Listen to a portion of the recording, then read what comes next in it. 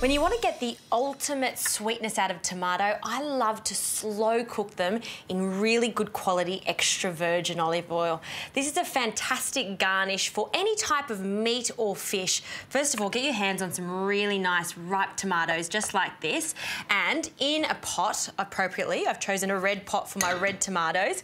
I'm going to add 2 cups. So it seems like a lot of olive oil, but I like to use this olive oil. Don't throw it away.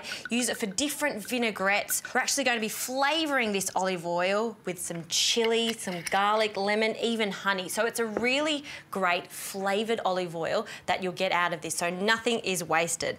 Now let's add the aromats. So I've got a bay leaf that goes in, 1 big clove of garlic, which I'll just bruise, and into the oil. And just half a chilli for this. You don't want it to be too fiery. And these long ones aren't as hot. And 1 piece of lemon peel.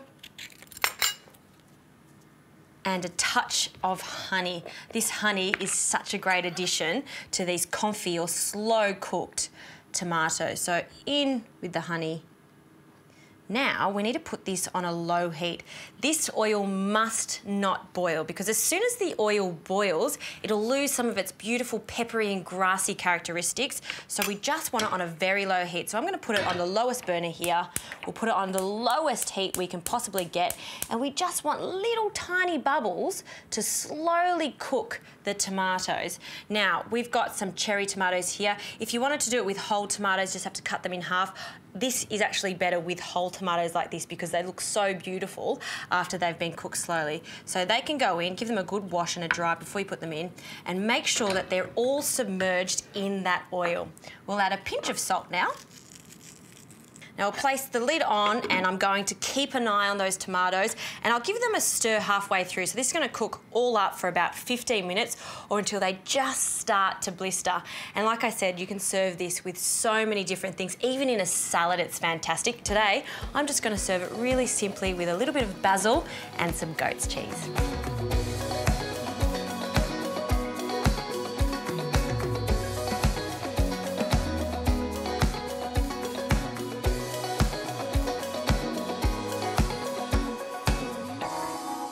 This has been about 15 minutes and already they've changed. Some of them are shriveled up a little bit, the skin's there, but they're still holding their shape.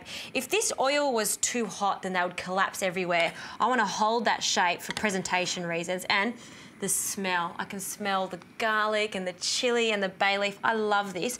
By all means, you can change it up. If you want to put a little bit of thyme in there, fantastic. Rosemary also works really nicely with the tomatoes. Now, these are ready to serve. So I like to get a beautiful bowl like this, and we'll just scoop out some of the tomatoes.